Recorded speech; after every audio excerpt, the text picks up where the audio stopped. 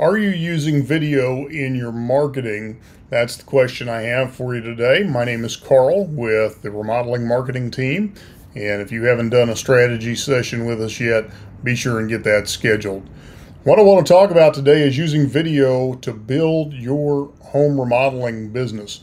Here's a couple of statistics that I want to give you. These come from InVideo.io, and these are some statistics about video usage online currently. So in 2020, 96% of consumers increased their online video consumption. As of this year, the average usage of video per person per day is roughly 80 minutes per day. That means your audience is spending a great deal of time online, and they are spending a great deal of time watching video content.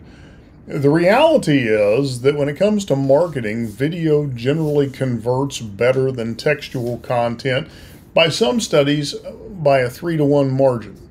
The truth is, people would a whole lot rather watch TV than read, and you've got to lean into that. They want their information quickly.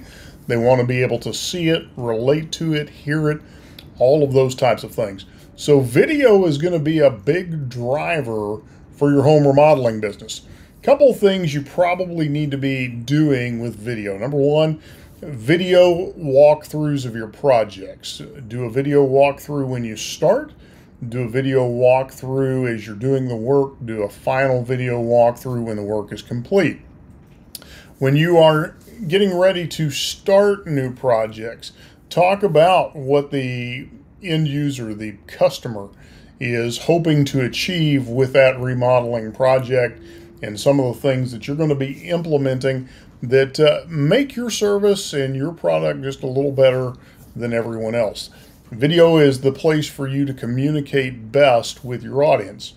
Now, let's be honest, a lot of people are nervous about turning on the camera and talking to it. It's not a natural skill set.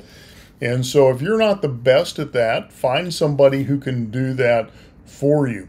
One of my clients for years had one of the owner's wives doing all of their video content because she was very good with social media. And that's something you might want to consider as well. So as you're thinking through video, you're going to want to deploy it in a couple of places. You can use those videos on Instagram. You can use those videos on Facebook. You can create your own YouTube channel.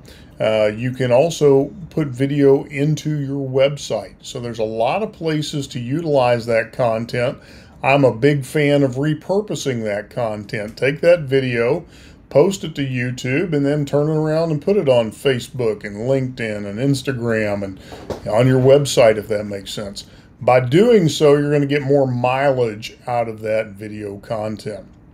Just a few thoughts. Hope you find those helpful today, and talk to you again soon.